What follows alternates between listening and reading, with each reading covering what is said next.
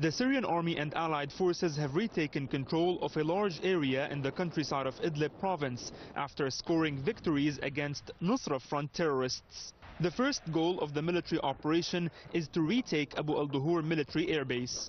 The Syrian army and allied forces continued advancing in the east of Idlib province after defeating terrorists in the last positions in Qaital, south of Aleppo. We advanced to Tineh. The aim is for troops to join forces advancing from Hama in the direction of Abu Duhur airbase. Various kinds of heavy weapons used in this army attack reflects the power and determination of the Syrian forces, who have regained control over more than 90 towns and villages in a matter of weeks.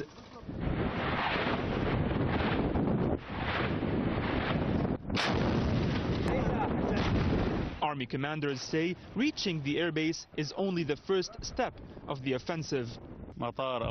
Securing Abu Duhur is important. It's the starting point from which we will launch the second phase by attacking terrorists in Idlib. The aim will be to secure the international highway from Hama to Aleppo. Troops have been approaching the airbase from two directions, namely from southwestern Aleppo province and southeastern Idlib province.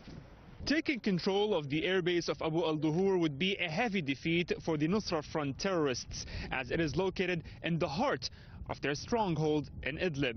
The Syrian army aims to use it as a starting point for the next phase of its offensive for eliminating the al-Nusra Front in the terrorist-held province. Mohamad Ali, Press TV, Aleppo's southwestern countryside.